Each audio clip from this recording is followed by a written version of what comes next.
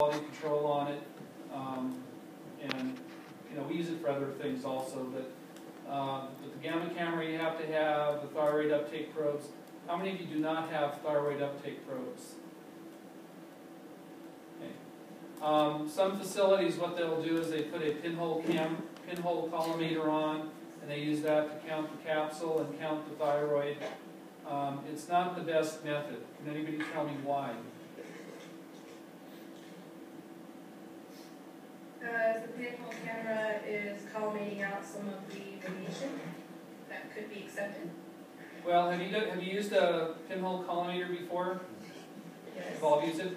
Okay, what happens if you raise or lower the distance from the patient? It'll read differently. Okay. Or can you cut it off sometimes if it's too low? Yeah, if you're too close, then you want, it literally magnifies the image. If you're too far away, it minifies it. But if you're using it to count, to do a thyroid uptake and scan, the problem that you run into is if you don't use the same distances, you're going to get different readings. Some people wind up getting things like 110% for their uptakes. Okay, how you can do that, I don't know. But the thing is, it's mostly because of problems with using a pinhole collimator and a different distance. Most people now rely on their uptake probes. The uptake probe is different because it has what they call a flat field collimator. Let me tell you what we mean by a flat field collimator. Well, first of all, let's look at the pinhole first. Okay, with the pinhole, changes in distance. So let's say here's my patient. Here's their thyroid gland. Here's their head. Okay, changes in distance here are going to affect your count rate and also the size. Okay, so that's a problem. The uptake probe has what they call a flat field, which means that if you were to have anything within this area, it doesn't matter whether it's up here or down here or down here, you're still going to get the same radiation reading. Okay? In other words, like if you remember with a pinhole collimator, the photons traveling from this side of the body are recorded over here. The photons over here are recorded on the opposite side. There's literally a reverse or mirror image when you use a pinhole collimator. It gives us the best detail. So whenever you're doing a study that you need to get a good detail for, say, a bone scan or a thyroid or renal study, most of the time you'd be using this for a DMSA renal study. A DMSA renal study is where they're evaluating how much functioning kidney there is left. So we inject dimercurial succinic acid. We wait about 30 minutes, then we start taking pictures. What happens is the DMSA gets trapped in the glomerulus, and then by taking a picture with a high resolution pinhole collimator, you can see the areas much more clearly. Same thing if you guys get a bone scan. Let's say you want to take a coned down picture of an area. Rather than using computer magnification, you can use a pinhole collimator.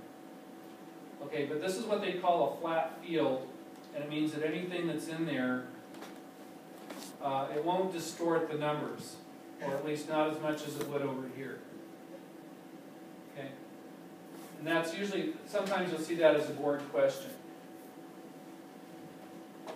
Okay, but going back to the calibration of instruments here. Now this is mainly dealing with quality control, but I want to make sure that before anybody starts talking about the quality control, that we review the units. I want to make sure that everyone's clear on radiation units.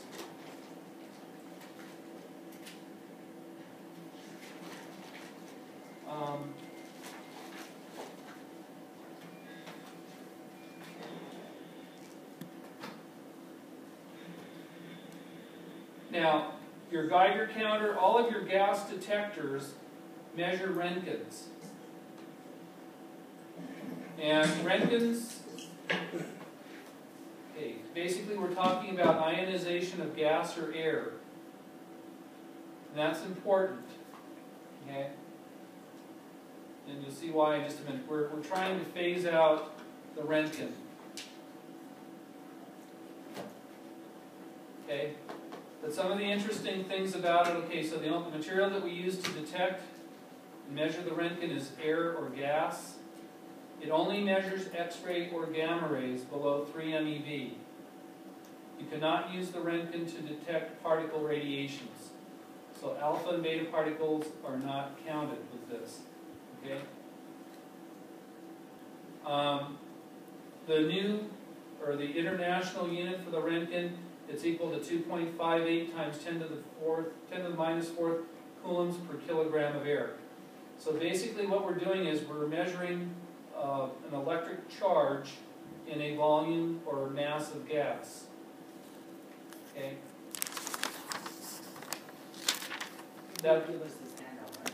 yeah, this one you guys should have. Okay? But So this we is need to keep our notes with us from quarter 1, yeah, because we just pulled like 4 different things from quarter 1. yeah. So it's a good idea to bring everything to class. Well, don't worry about it right now, okay? Like I said, what I want to do right now is go over the units that we, so you'll understand when we're talking about when we read what a milliröntgen is versus a millirad versus a millirem. You know, your film badge reports come back to you in millirem. What we're now doing is we're substituting Röntgens and rads for each other, because one Röntgen is almost equal to one rad. But one of the reasons why we're getting rid of the Röntgen are these things here. Okay, you know, basically it's an electric charge measured in a weight or mass of gas. So coulombs per kilogram is what they use for the SI unit. Typically, this one down here, the 2.08 times 10 to the 9th amperes, this is what we call an electrostatic unit. So for the CGS system, I mean, you remember we have different measuring systems?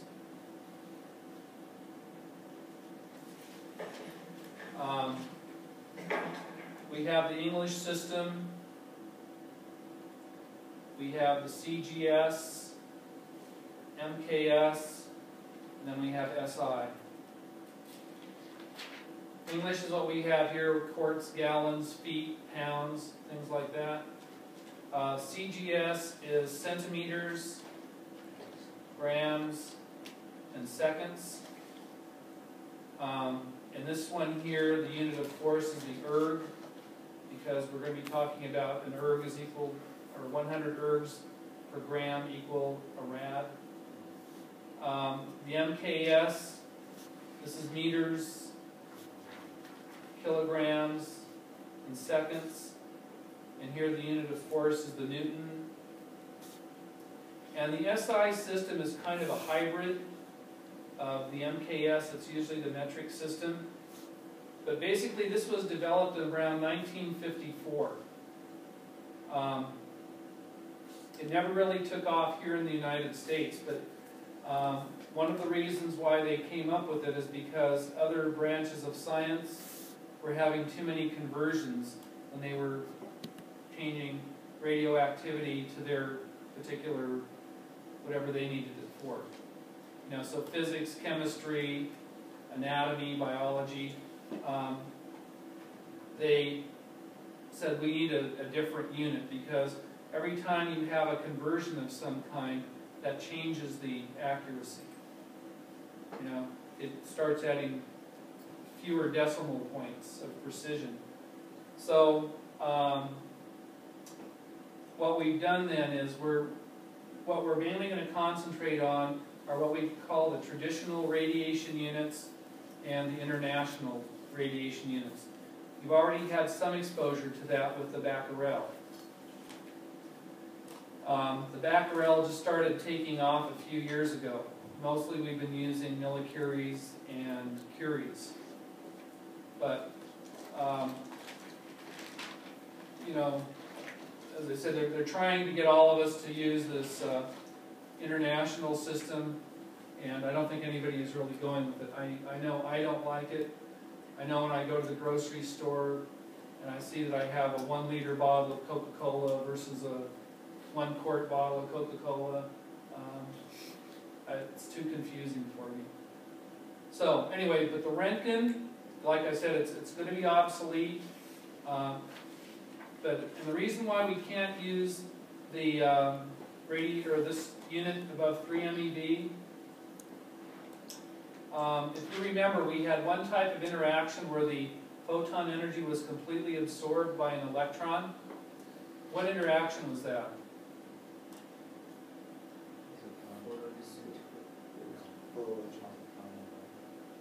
Well, here's a 3 MeV photon, and it's going to be absorbed by an atom through that method. What method is that where the photon energy was completely absorbed? Coherent. Slowly absorbed. It's a second generation. Well, here are your choices. Coherent, photoelectric, Compton, pair production,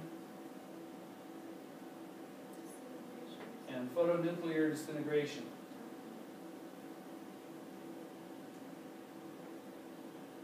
Okay, so Mr. Singh, which one of it do you think it is?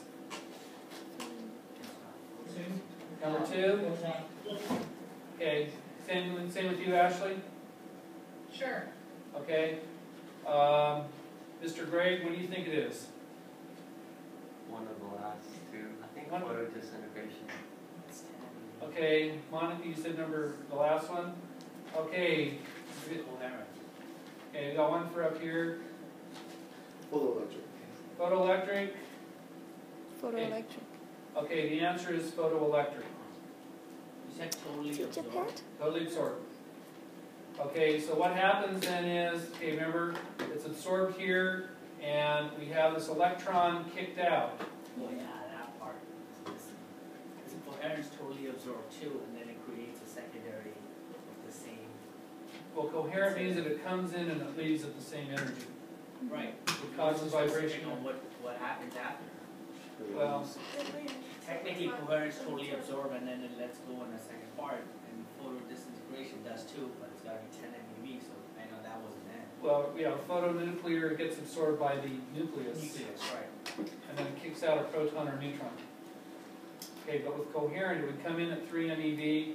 There would be no electron. Yeah, but you didn't say that though. All you said was absorbed. Did I say that? Yeah, all you said was absorbed. That's all you said. That's why I wasn't sure which one it was. Okay. That's an extra credit. I'm just saying that. I was just trying to be specific on what you're saying. Don't you love this? Boy, controversial nuclear medicine. Okay, here's the problem though. We know that the more energy that these electrons absorb, the further they're going to travel, right? Yeah. Okay, so if we wanted a radiation detector to detect this thing, now this is going to be 3 MeV minus the binding energy. Okay, and normally the binding energy for electrons in gases is around, it's not very high, maybe 35,000 electron volts.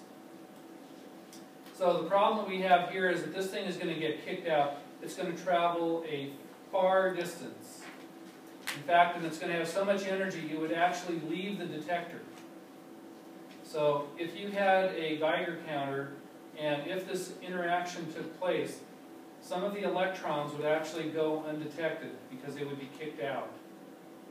And as a result of that, that would make the instrument inaccurate. So that's why they limit it. If you wanted a detector that would make sure that this didn't happen, it would have to be as big as a house. That'd be a little impractical to carry around in the nuclear medicine department. Okay, so that's why we're not using it for higher than 3 MeV.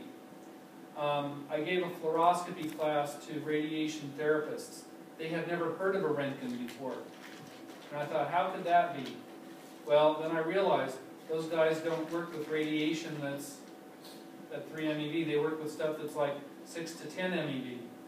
So, of course, they would never deal with that. Yeah.